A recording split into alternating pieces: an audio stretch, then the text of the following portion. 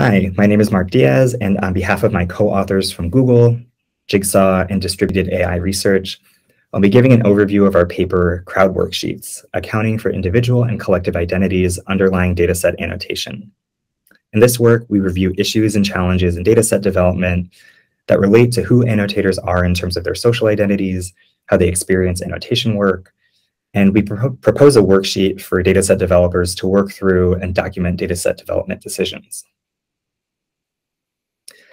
In our review, we highlight a number of different themes. So first, we discuss an individual's sociocultural background and how it can shape their interpretations of ground truth. For example, what constitutes hate speech in one cultural region may not align with what constitutes hate speech in another region. Second, we discuss lived experience with and proximity to a problem domain and how this can provide valuable expertise. For example, women experience higher rates of sexual harassment online and can identify it more readily compared with other annotators. Third, we discuss crowd work compensation norms and how these can lead to overwork and uncompensated labor. And this translates to disparate impacts for workers in the Global South, which are overrepresented among crowd workers generally.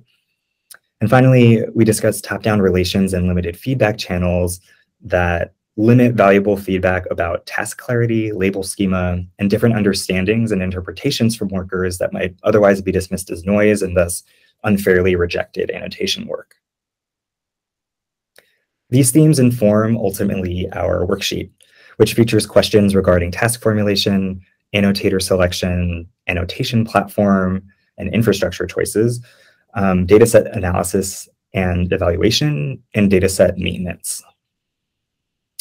Task formulation includes questions about, for example, the subjective nature of annotation tasks and clarity of task instructions. Annotator selection discusses formal and informal kinds of expertise and knowledge reflected in annotator pools. Platform and infrastructure choices include questions about channels of communication between annotators and the development team, which can help to identify confusing instructions in a task, for example. And two sections, dataset evaluation and dataset maintenance and release, include questions about how a dataset was evaluated for quality and questions about dataset maintenance and validity over time. Now, this is a worksheet that we created with the hope of prompting reflection and various considerations in dataset development processes.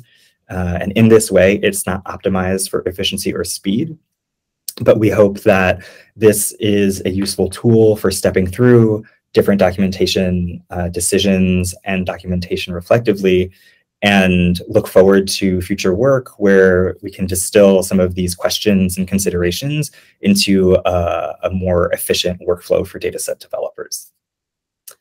And with that, thank you for listening, and I hope you will check out our paper and full presentation for more details.